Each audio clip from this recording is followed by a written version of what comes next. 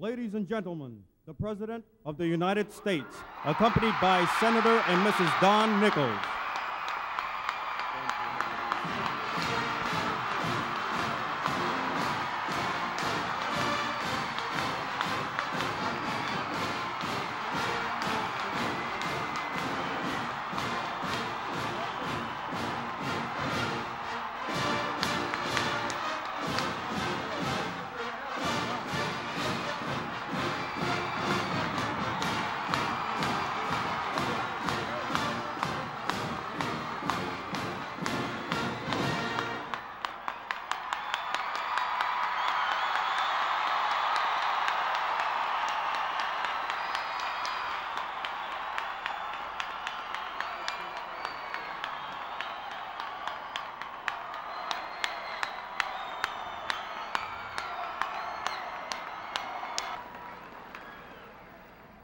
So, ladies and gentlemen, it's indeed an honor and a pleasure to introduce my friend and your friend, the Honorable Ronald Reagan, President of the United States of the state of Oklahoma.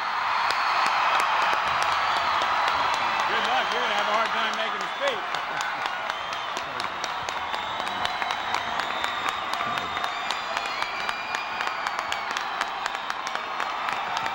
Thank you.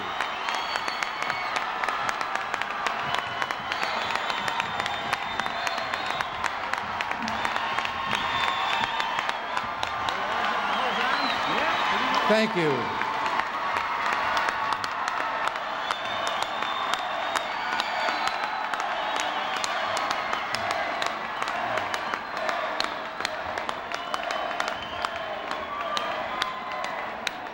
Thank you.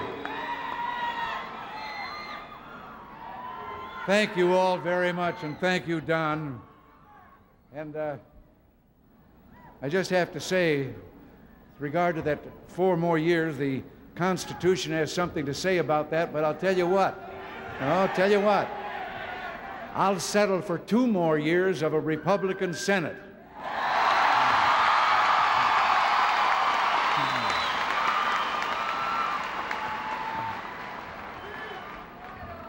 I appreciate this opportunity to be with you, and I can't think of a more inspiring place to meet.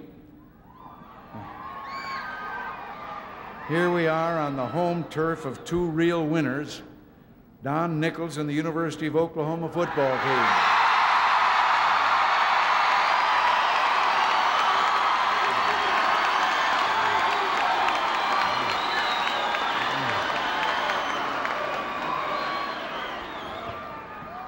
Now, Don is no Brian Bosworth.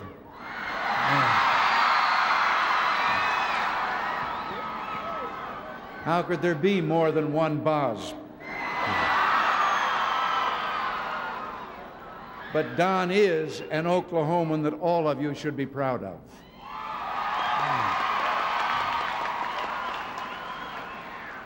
He's been scoring points for you and for your state in the nation's capital. I'm here today to ask you to do me a personal favor. For Oklahoma's sake, for America's sake, please do everything you can to re-elect Don Nickles to the United States Senate.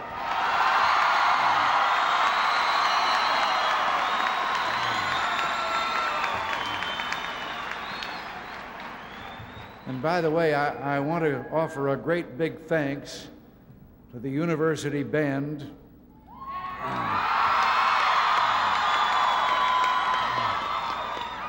to the Muskogee High School Band,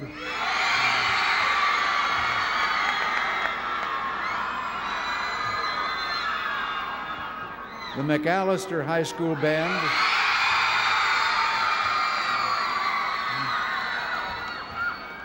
and the Ponca City High School Band.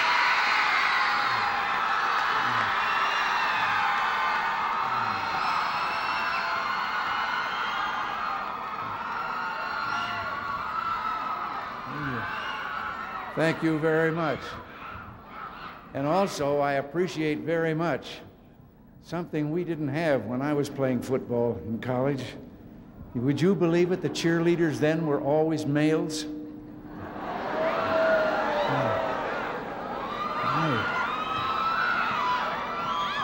Your football players don't know how lucky they are. But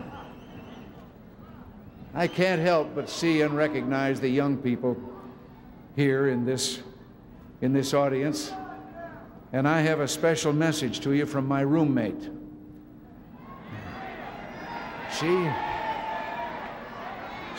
She says when it comes to drugs, please, for yourselves, for your families, for your future, and for your country, just say no.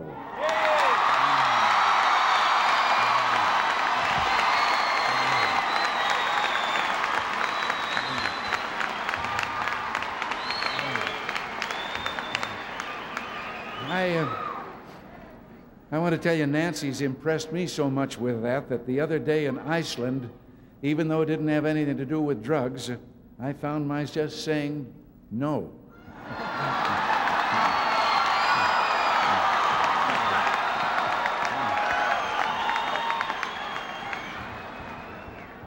But getting back to why we're here today, there's another great winner with us, and so there's one other thing I'd ask you to do. Put Henry Bellman back in the governor's chair.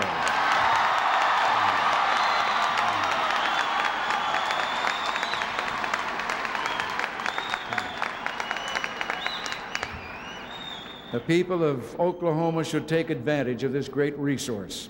I'm speaking of my friend Henry Bellman.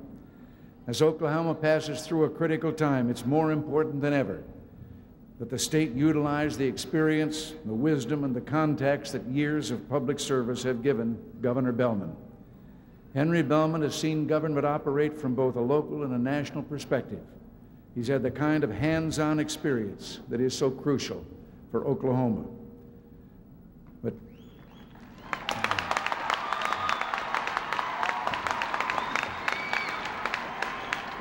But most important, Henry Bellman is the one man in Oklahoma today that has developed, over his distinguished political career, the kind of national contacts from Wall Street to the Silicon Valley that can help get Oklahoma turned around and headed into a bright and prosperous future.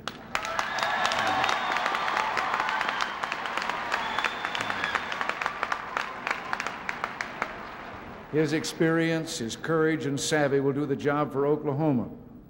He'll be as good a governor as Don's been a senator, and that's saying a lot. And at the same time, when you think of him, send up there to the state capitol to help him Tim Leonard as lieutenant governor.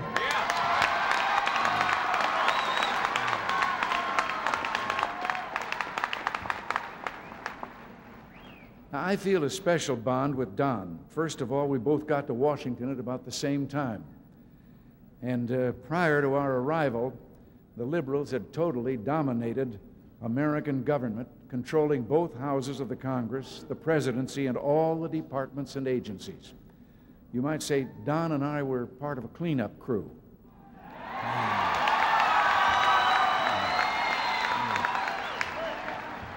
The tax and spend crowd had been on a binge that left our country with murderous inflation, sky-high interest rates, ever-increasing taxes, business decline, unemployment, and unprecedented national uncertainty. Don and I, together with you, the American people, went to work cleaning up the gigantic mess that we had inherited. It was a little like the job Noah had after the animals left the ark.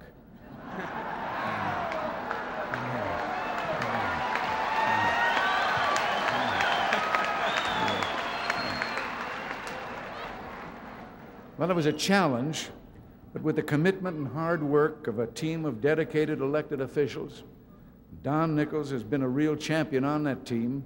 We put America's economic house in order and opened the door to growth, opportunity, and jobs. We've come a long way, and if we stick together, nobody, but nobody is going to turn us back. Now, I fully appreciate that a few areas of the country, including Oklahoma, are facing some tough economic challenges right now. That's all the more reason to send Don Nickles back to the United States Senate. There isn't a harder working member of that august body than Don. He's on the job every minute, watching out for your interests. In fact, he has one of the highest attendance records in the entire Congress.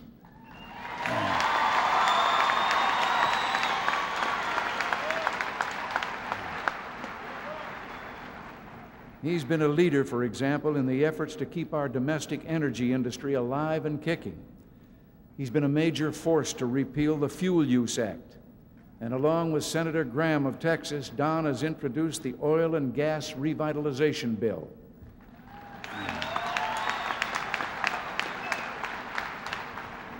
And just recently, he was able to obtain an additional $3 million for hydrocarbon research right here at the university and the OU Energy Center.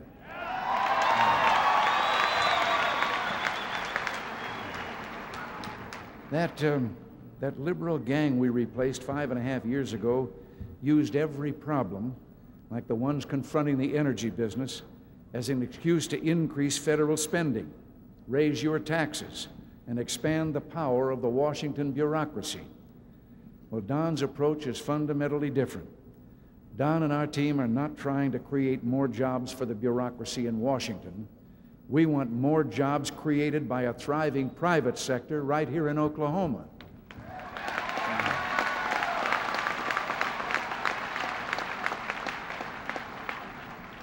That's what Don's working for. He's so well thought of that his Senate colleagues made him the chairman of the vitally important Energy Regulation and Conservation Subcommittee. And by the way, if the Republicans lose control of the Senate, he would then, of course, be replaced. And very likely he would be replaced as head of that powerful subcommittee by Senator Howard Metzenbaum.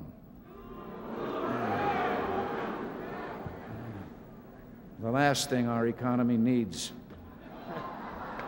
is the last thing the energy industry needs, is to have someone who's anti-oil and anti-free enterprise elevated to such power. You can stop that disaster before it happens by re-electing Don Nickles to the United States Senate.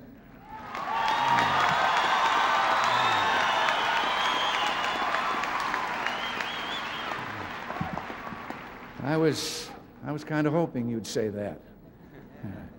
Don's been working overtime on behalf of Oklahoma's ranchers and farmers. These are hard times for many farmers, and with Don's energetic support, we've been trying to help them get out from under.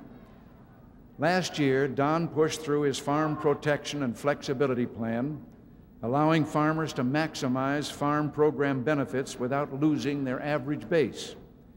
With his Landowner Protection Act, he's helped to change farm credit policy, thus curtailing farm foreclosures whenever and wherever it's realistic to do so. This administration is determined to stand by our farmers in this difficult period. And that's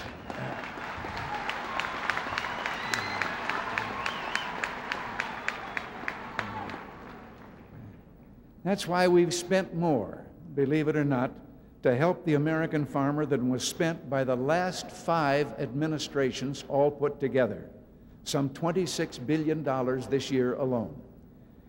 This, of course, is short-term.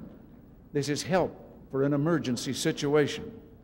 In the long haul, we know the farmers want profits rather than subsidies.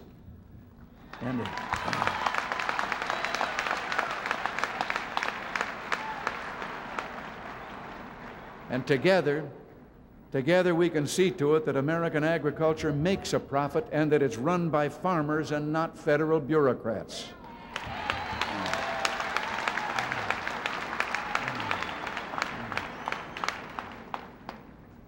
One of the gifts the liberal establishment gave farmers and the rest of the American people during the last decade was an ever-increasing tax load.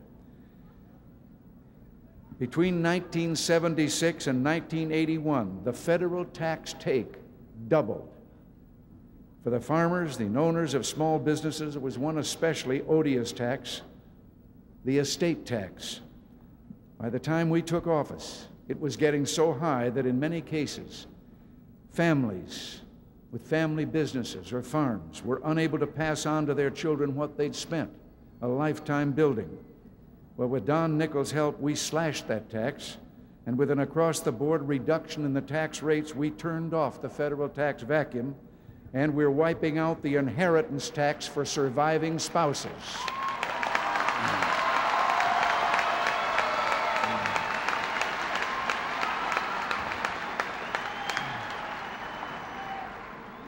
Then we indexed the tax rates so you wouldn't automatically be pushed into higher and higher tax brackets by getting a cost of living pay raise to keep pace with inflation.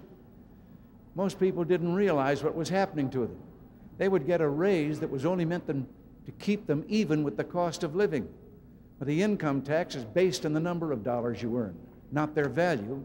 So you'd be pushed into higher and higher brackets and wind up poorer than you were because you were paying an increased income tax.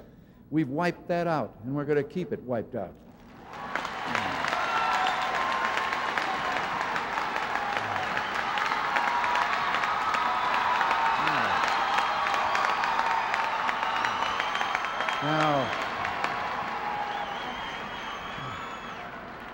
Now, Don was a champion in these battles, and at the same time, his opponent fought us all the way. Now, 2 days ago, I should say, I signed into law one of the most far-reaching tax overhaul and rate reduction bills in history. Don has pledged to oppose any efforts to increase the tax rates, increases that would undermine the progress this legislation represents. Don's taken and signed the Taxpayer Protection Pledge. The voters deserve to know where his opponent stands. What you've got here in Oklahoma is a classic race between a big taxer and spender versus a responsible leader who thinks it's better to protect the family budget than to fill the federal budget.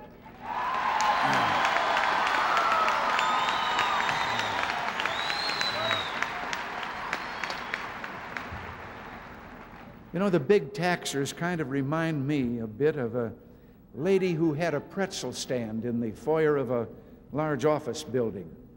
And there was one gentleman, a very compassionate man, who would come by every day and put a quarter down on the plate, but never took a pretzel.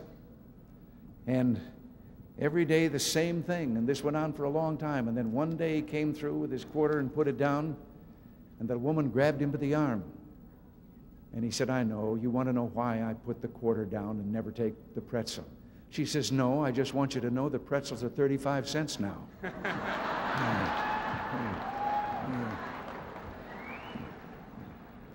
Well, the tax and spend crowd took the American people for granted too long. That over-the-hill gang, and Don's opponent was right there with them, came close to wrecking our economy. Well, they've been waiting in the wings to come back with tax bills blazing. Come election day, you can head them off at the pass and let them know that the days of high taxes, high inflation, and high interest rates are over. You can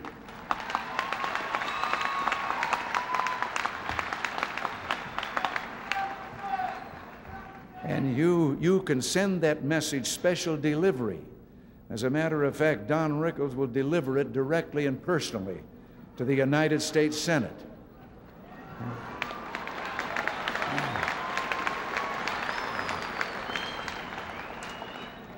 The differences in economic philosophy between Republicans and Democratic leadership in this election are no less dramatic than the contrast in their approaches to the safety of our neighborhoods and the security of our country. The liberals, who bottled up our tough anti-crime bills for years, have now begun to climb aboard our campaign to rid America of the scourge of drugs. But there's much more to be done in this area.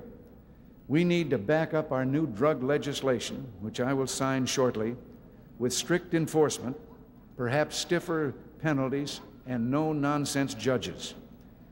Now, you know, a Democratic Senate would have a veto power over my judicial appointments. That's another vital reason to keep the Senate in responsible Republican hands, and another reason to re-elect Don Nickles.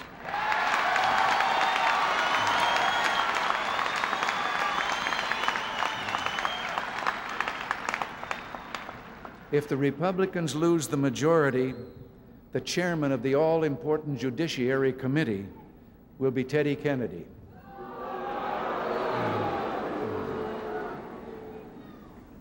Now, you know, on issues relating to national security, Don's opponent, like the liberal leadership of his party, is totally out of step with the people of Oklahoma.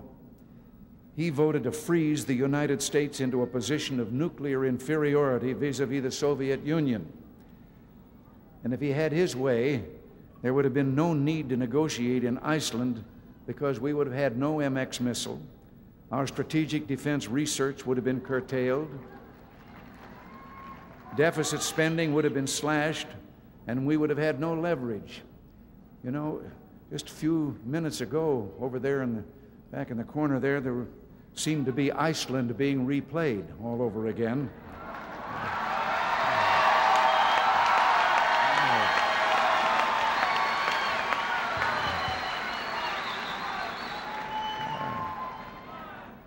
And it indicated that there has been, and I mean this seriously, a great misunderstanding about what our Strategic Defense Initiative, SDI, is really all about and what it means.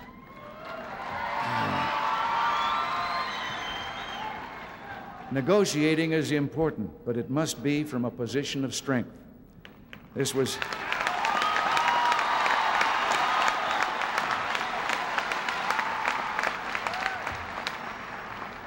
was never more clear to me than it was in Iceland. There was immense pressure to sign an agreement, to give up hope for developing a defense against ballistic missiles, simply to have a trophy to wave. But with Don and a lot of good people like him backing me up, I was able to stand firm for a safer, more secure future. Americans realize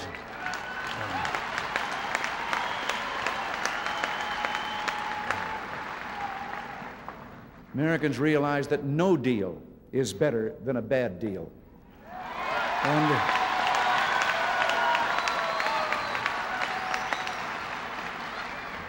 And it wasn't really so hard. The answer to a lot of problems is, as I told you, just say no. Well, we're working for the day when we can just say yes to a good agreement. I'm confident that with all the progress we've made, that yes day will come sooner than anyone expects. And when it happens, and we're able for the first time to reduce the number of nuclear weapons threatening mankind, it will be a result of the realism and commitment of solid individuals like Don Nickles, individuals who understand that peace through strength is not just a slogan, it's a fact of life.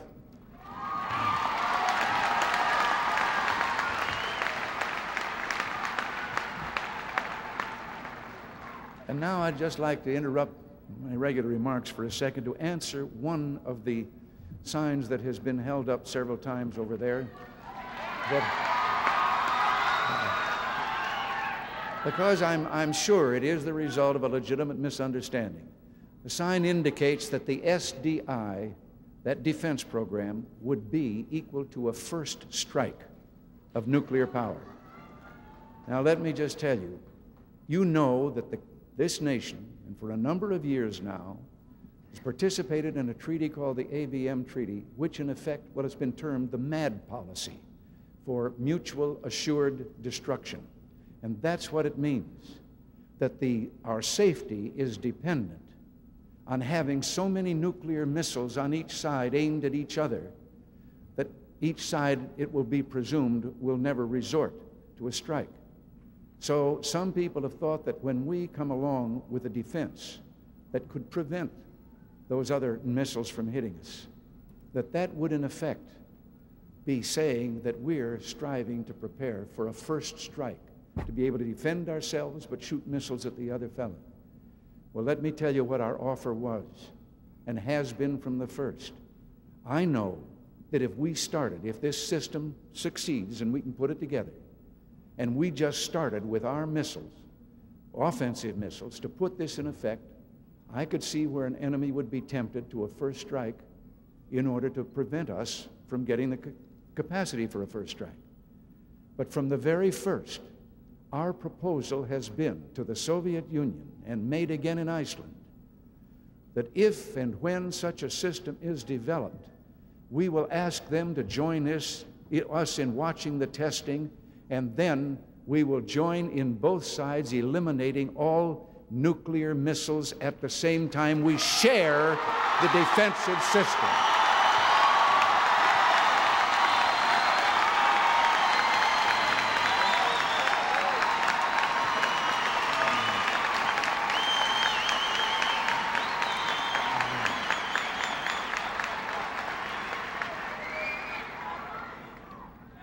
Well,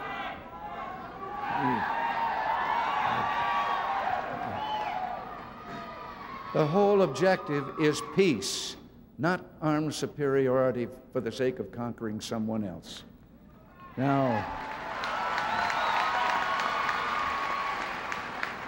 today, the United States has again resumed its leadership role. The Western Alliance is unified and confident. The forces of freedom are on the move. And one thing I'm especially proud of, in these last 5.5 years, not one square inch of territory has been lost to communism.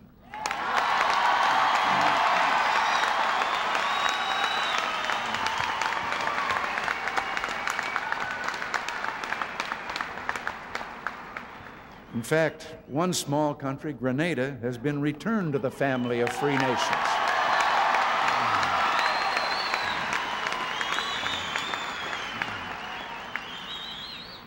What we're doing is laying the foundation for a new era of peace, prosperity, and freedom. Now, you know, it's a unique experience for me to be here in support of Don. He's the youngest member of the United States Senate, and I'm a little older. Don symbolizes the new, positive, forward-looking leadership this country needs to carry us into the next century.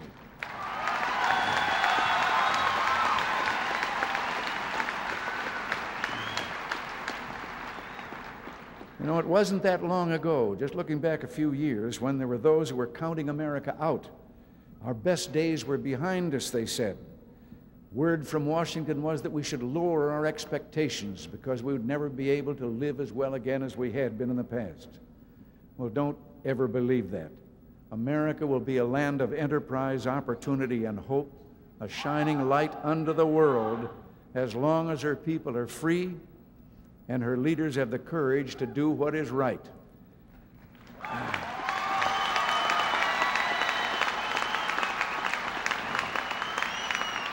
Now, Don Nickles is a little older than many of you here, but he's like so many of the young people that I've met all over this country, on campuses like this, in workplaces, and on military bases. This generation is the best this great country has ever produced.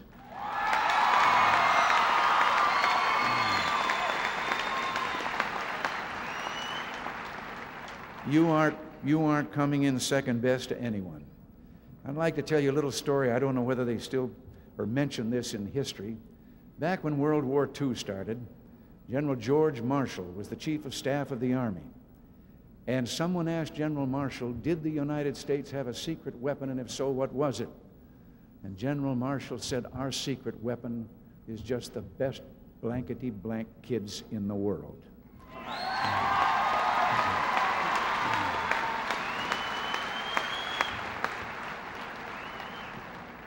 I think if George Marshall were here today, he'd be saying that about this generation.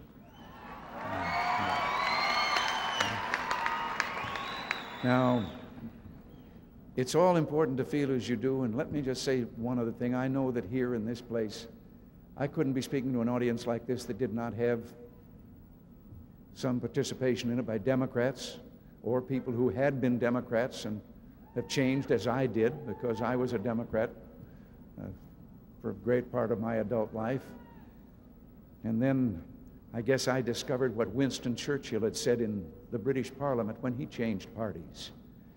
He said, some men change principle for party, and some men change party for principle.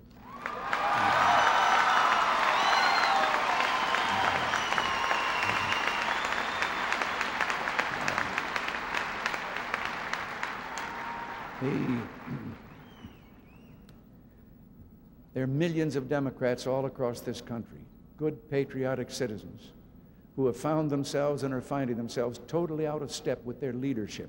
That's why so often in my remarks I mentioned that I was criticizing the leadership. They're still going down that same old road. These band members were able to recognize, I remember when I was the drum major of a boys' YMCA band in Dixon, Illinois, and we were asked to lead the parade on Decoration Day, Memorial Day in a nearby town. Well, there was a marshal of the parade on a big white horse out in front of us, and so we just followed him, and the band was playing, and I was pumping that baton and so forth. But he, the marshal, rode back down to make sure everything was coming along in the line of parade, and pretty soon... We love you, Ron. Hey, I love all of you, too.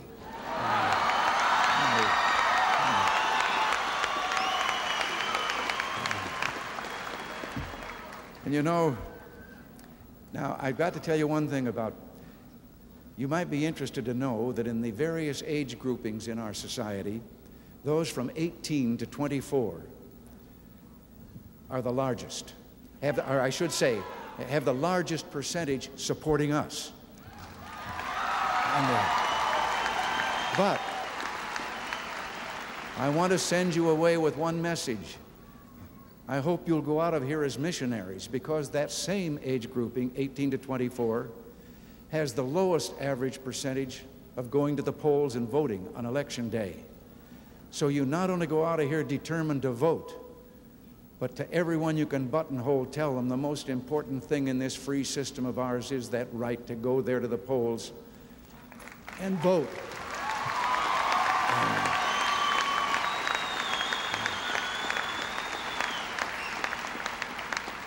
And now none of us up here will be mad if when you tell them to vote, you also add to vote for Don Nickles, Henry Bellman, Mickey Edwards, and Jim Inhofe.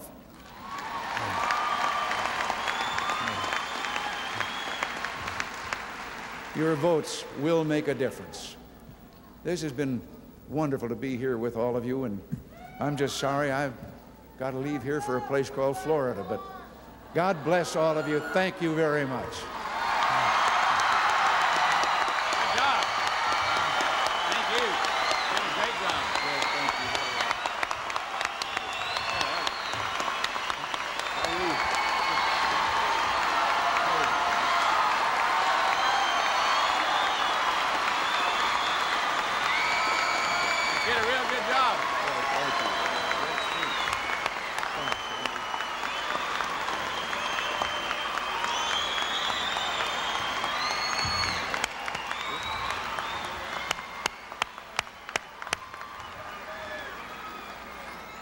Mr. President, I told you that you had a lot of friends here, and I think that's obvious. This is the largest political rally in the history of Oklahoma.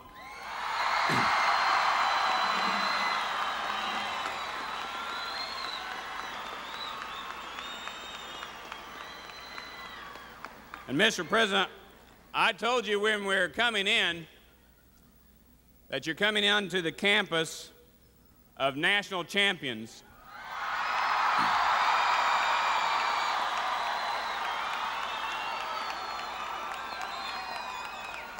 And I'll just add as a little present to you, we think you're a national champion as well.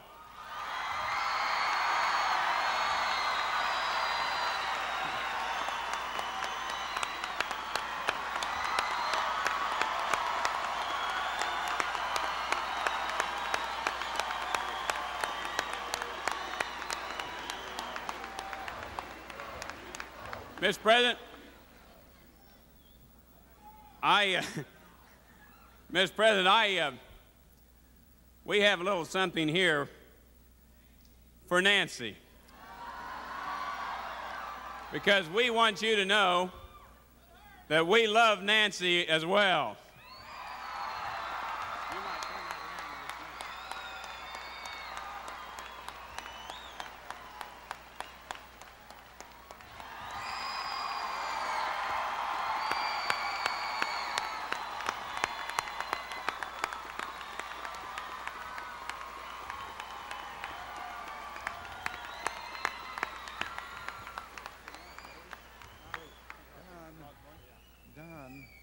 don't think I'd make a very good first lady.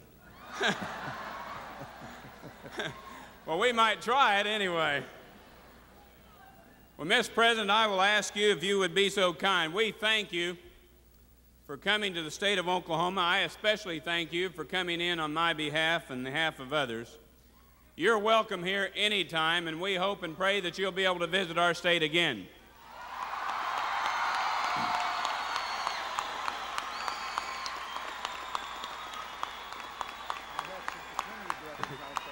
You do.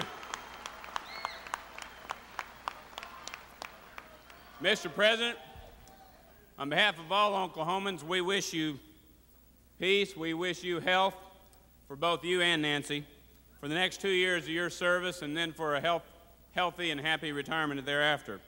And I would ask that you would join ourselves and all Oklahomans and Roz Bowie to singing of God Bless America, and then also join the Pride of Oklahoma in the singing of Oklahoma.